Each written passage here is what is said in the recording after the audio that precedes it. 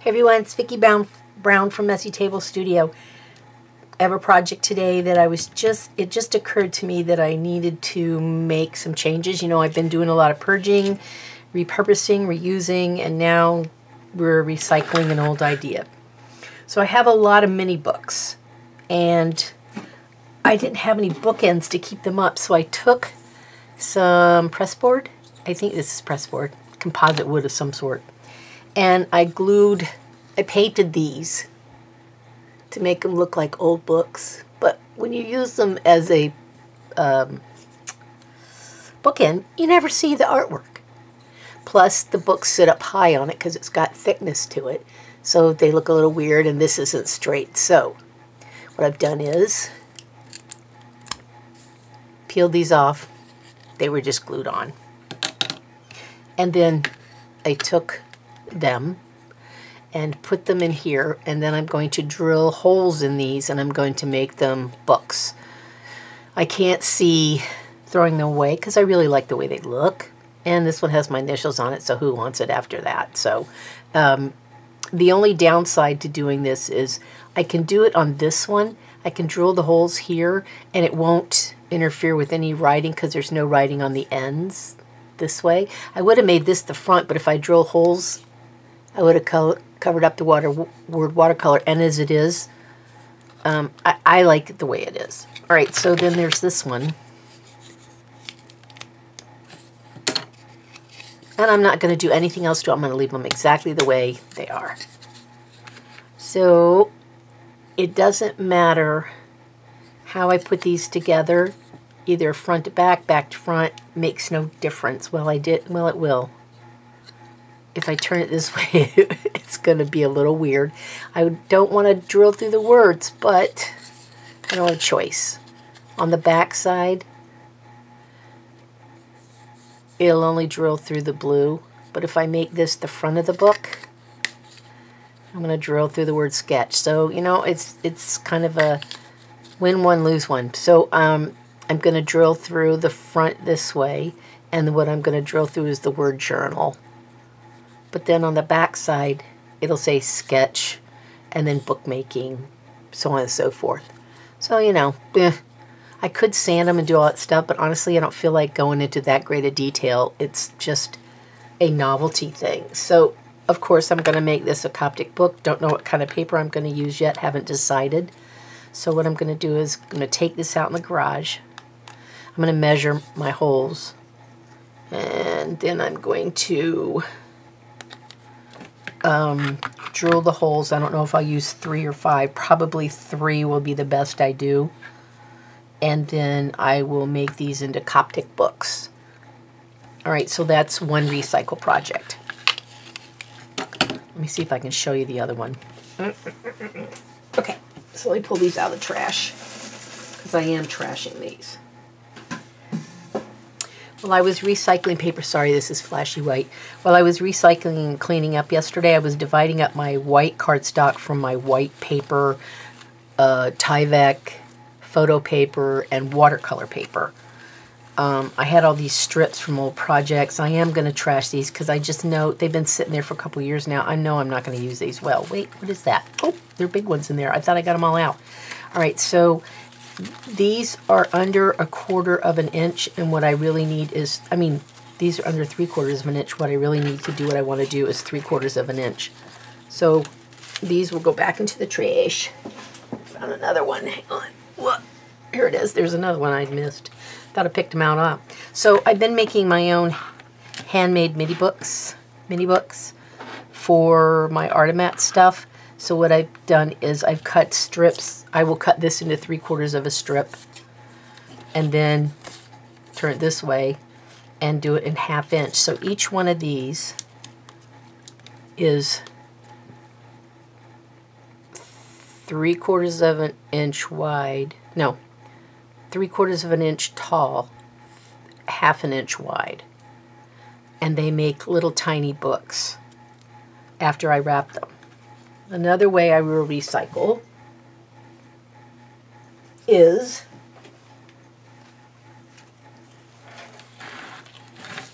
to take art that I have doodled on let me push these up, scanned. And I've used these papers over and over, so what I will do is I will take this paper and I will take these little bitty pieces that I have in these little crates. I will take these little bitty pieces and just put a group together and glue a piece of this around the little pieces of paper and then cut it and maybe put some walnut stain on them to age them a little bit and use them for mini books for display. I have a large thing of this, and the only thing you're going to see when I do this is just the spine of the book. So when I do it, I try to make sure, well, this one, there's no doubt you're going to see the whole design, but it probably won't be any larger than this little strip right here. So each one of these might be cut down in half. This one, I will try to position the book so that you can see the green and not so much all the white. So I've got strips in here that are small like this. There you go. I don't do a lot of collage stuff anymore. So this is how I use up my papers. I sew them, I make them into all kinds of things, but today what I'm working on is making them into little books. See, here's a little piece. I can't stand wasting that. So what I'll do is I'll turn it this way and I will cover the book only in the colorful pieces, and the rest of this will be discarded. Here's another one that if it meets the requirement for measurements, then I just fold it over, make a crease, glue it onto the little book, and all you're going to see is that itty-bitty strip right here. That's it. I would rather do this and use up my stuff than to throw it all away. I mean, it just seems like such a waste to me. I took a lot of time to design these, to carve the stamps, to do the stamping. Then I I scanned them, and then I've been using them. Like this piece. This is a big, huge piece. I might save this for another book, where the book is only going to be wide enough to do through here. And maybe this will be the cover for the inside. This will be the inside paper. So I don't like wasting this kind of stuff. It just drives me crazy to waste it. I can't stand throwing this stuff in the trash. Like this one. This one might go in the trash unless I can get a good bookend off of it. I might use this portion of it, and then the white, I'll cut it down to like this. So on and so forth. I just can't stand wasting this stuff. I'm crazy about that. All right, what else is in here? Oh, all kinds of stuff. I mean, just look at this one. Why would you want to throw that away? It's so colorful. I can understand certain ones you'd want to toss, but even this, I mean, I can't do it. I just can't do it. Maybe that's why I've had to purge other stuff to make room for all of this. All right, so I will show you how to do the little mini books, but it might be in stages because it takes a while for the glue to dry. Now, these are not sewn in the book. They're glued. No sewing involved whatsoever in this. And it's only a fake book. You can only open it so far, but it doesn't matter because it's going to be glued on the inside and the bottom of the book because it's going to be glued on a miniature bookcase. So you won't see, the only thing you will see is the spine of the book and the top pages. Now I have seen people, let's see, where are they? Oh, I don't know where I put them. I bought some fake mini books. They came from a foreign country, but when I got them, they were kind of squarish, which that's not exactly what I was looking for, but it would work. But the inside was foam core board. Well, granted, it's my time versus the cost, but I think people take a little more pride in handcrafting their own stuff than to use always somebody else's products, which does not satisfy my need to create things. So I created this from stamping and doing the December carve or Carve December. Then I printed it off, cut it up and used it for other book covers and other projects. Then, let's see. Let me go get some of the ones that I just made. Okay. This is all made out of stuff that I had on hand. This is a little small book made out of, I think, coffee dyed paper that was left over from something else. This was from Fodder School. And this is that large piece that you saw in the very beginning. Piece like this. This is an offcut from something like this. I had other papers in there. Yes, these are coffee dyed papers. These were leftover coffee dyed papers from something else. The bottom cuts of the sheet, I saved those. I made them in a book. Not only that, but I taught myself, these are stuck together, I taught myself how to make a hardbound book that opens. Okay, so not only did I recycle my things, but I taught myself something new. And then the ties were dyed by me, and they were a bed sheet that got ripped, and I just couldn't use it anymore. So I made a little book.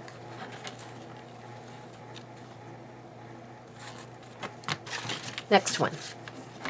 I was looking for a hardcover, couldn't find one, so I took a piece of corrugated cardboard. I tore the paper off, you know, the paper cover that goes over the corrugated part. Cut it down. Use the same print because green's my favorite color. Use the same print for the spine. I did the 3-hole pamphlet stitch. I used this from Fodder School. This was leftover off-cut computer paper, and I made myself yet another little mini book. This was all leftovers from other projects, except for this. This was original from Fodder School. This one. This one did not go the way I thought it was going to, so it has a lot of layers of this paper on it to cover up where the spine cracked. I folded it too quickly, did not learn this process, not this one. Where is it? I did not learn the process from making a hard book where you could fold it over. I did not use this procedure as well on this one that I used on this one, so I had to cover it up with yet more paper. Fodder School. This is just leftovers, and this is, I think this is watercolor paper. Oh, this is computer paper. It was sewn in with 3-hole pamphlet stitch. Then I took another piece of, I think it was, what was it? Chipboard leftover, a little teeny piece of chipboard leftover from cutting these 2 pieces here. And then I covered it in paper, covered it up, and it didn't go well, so then I covered up the cover-up. Again, a Fodder School flower, leftover paper. I just can't see wasting stuff. And see, it's not a Coptic book, and yes, you can open it flat. I mean, you just hold it like this, and it doesn't give you much resistance to work on. Here's another one. This is leftover supplies, except for, well, the Fodder School flowers were practice flowers. I already had the eyelets. I already had the linen thread, which is big and bulky. But I did that way on purpose because I thought maybe I would use this for a miniature glue book, which I don't do glue books that often, but, you know. So that's a Coptic, and I was trying to teach myself how to do the hardcover with the spine, the hard spine on it, and I thought, yeah, let me just sew this together and be done with it. All right, so this is all leftover paper. All of it is leftover paper. Let me find the original. I don't know if I'll find it in this mess or not. Might have been where the print came from, is I got it out of here as a leftover. I think so. So this was a strip that was a leftover strip, or maybe it could have been half, the bottom half of the paper, and made myself another book. So these books are all made from supplies that are readily available. I mean, it's not, I didn't buy any extra stuff because I already had it in my basket here, right? I leave this on my paper cutter and save all my offcuts like this. This is how I ended up with all that white paper and that cardstock I've been sorting, is doing stuff like this and then saving it because I couldn't bear to part with it. Oh, here it is. This paper was from stuff like this. That's the blue one, the last one I showed you. That's where this came from. These were offcuts. So save your little pieces, and don't save it for 20 years. That's crazy. And then make little teeny books and give them away as gifts to friends, or sell them in an Etsy store. You know, it doesn't really matter. It just save your stuff and recycle it. Okay, so let me see.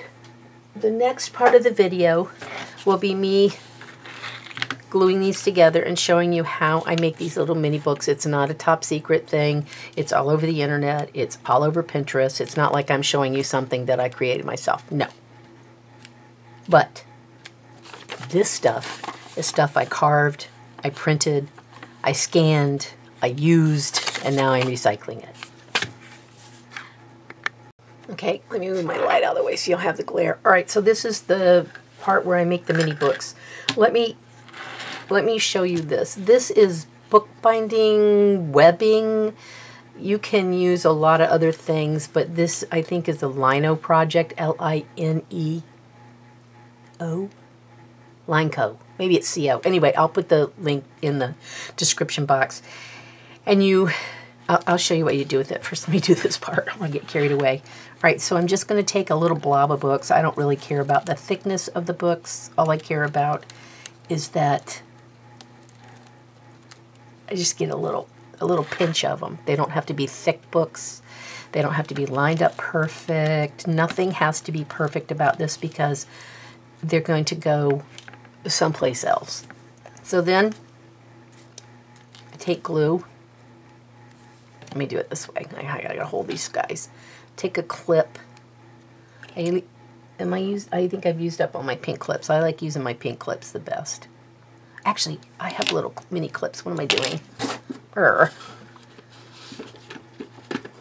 Okay, this is going to get really loud because I'm going to pour them out.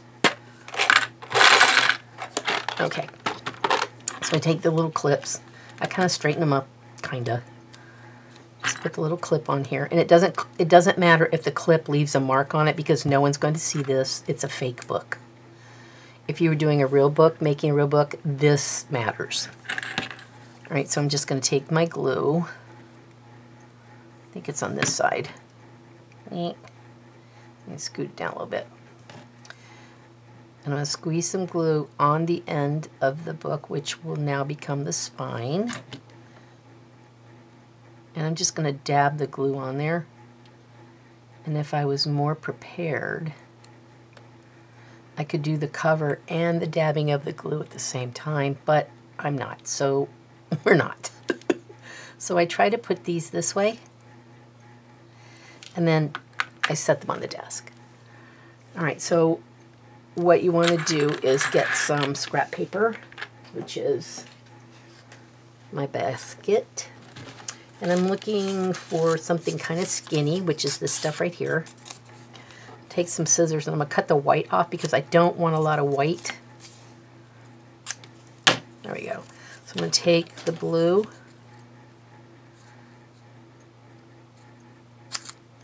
Cut it.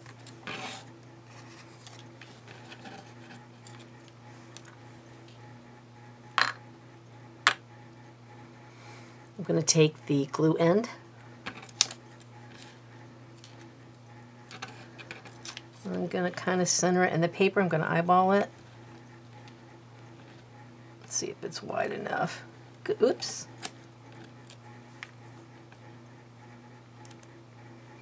I'm going to take my glue, run it across here, and fold it. I'm going to take glue here on the opposite end, wrap it around, and fold it. I don't even try to measure anything, and then I'm going to run it down here to make it flat. So if you're doing a regular book, you would not do it this way. Then I'm going to take my scissors,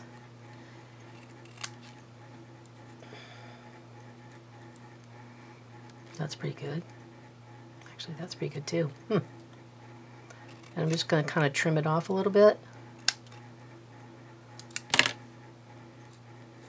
Now, remember what I said. You're not opening this book. It's only going to sit on a shelf, so the only thing you're going to see is this right there, and then the top portion.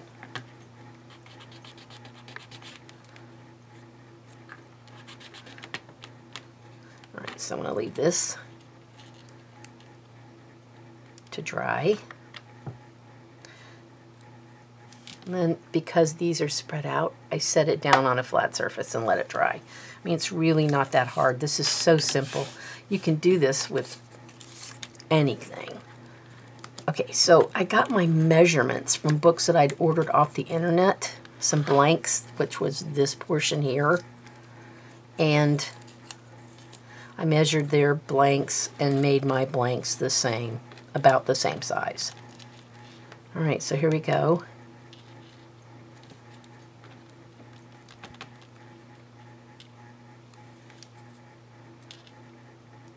Squeeze them together. I put glue on the end here.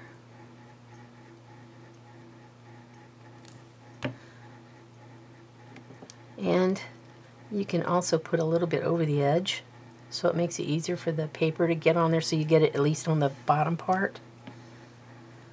I think this one I'd like to make red. I'm going to take this, hold it down, put glue on the outer page, roll it over, and mash. I usually, when I'm in a hurry, I just make these, put them on clips, set them upside down with the bare pages and let them dry a little bit so they don't come out like this did while I'm trying to glue stuff. All right, I'm going to cut this off because it's excess paper, it's unnecessary. I'm going to rub it along the flat surface.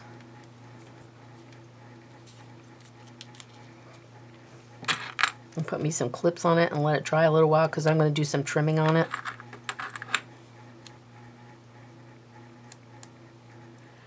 And there you have it. It takes a while to cut all this, but it takes 2 seconds or less to actually make the books. I might get 20 books out of this. It just depends on how fat or how much of a pinch I take out of the books before I make them. So there's how to reuse things for miniatures, like if you want to put them on a dangle. Let me show you. This is an example of how I use my scraps. Now, this is a dangle, a book dangle, and this book does open. There's the spine to it. It opens, and this is sewed. I did sew these in case whoever likes the dangles. You see the thread, and they do open, no problem. All right, so there's that one. Then this one does not open. This is just cardstock covered in paper and then folded over exactly the way I did this, except for this has cardstock in it, and it also has a more rigid spine, I think, which is also not cardstock, chipboard, sorry, very thin leftover chipboard. This is chipboard.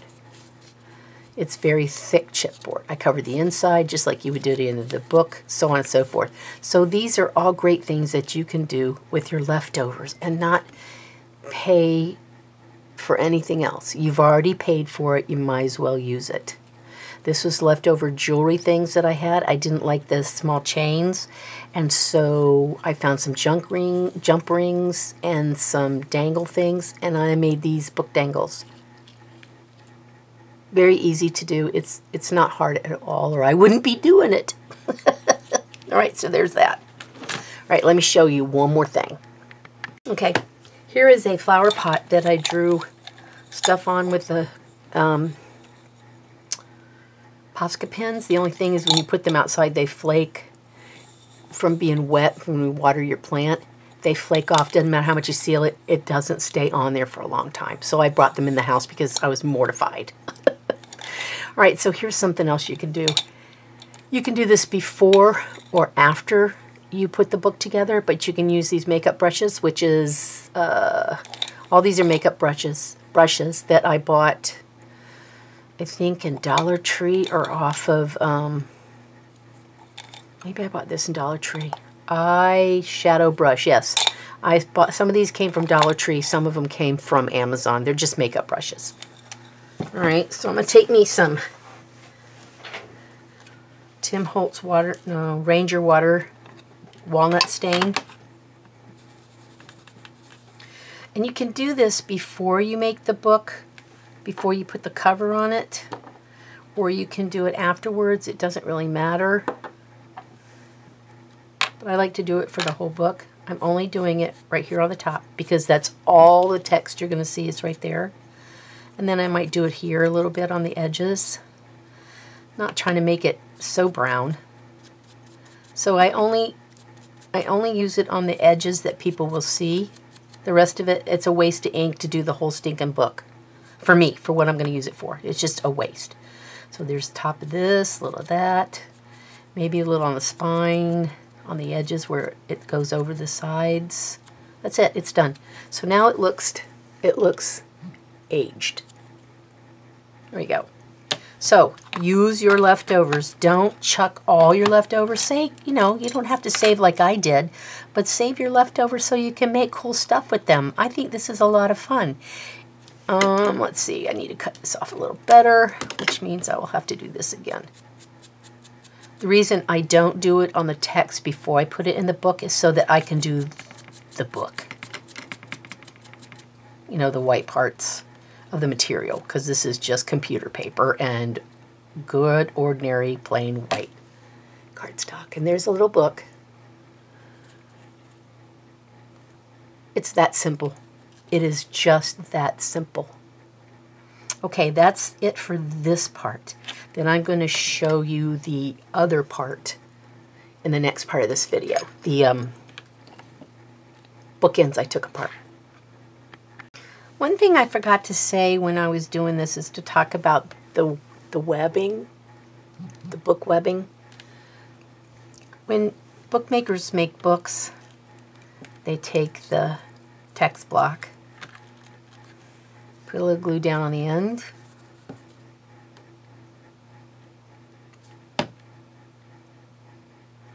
a lot of them will take a brush and brush it on there, but this is not going to be really true to form for what's actually done to make the book open to a certain extent.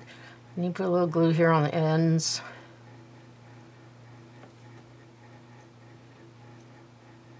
Let me smooth that out and get that off, a lot of it off of there. Then you take the little piece of webbing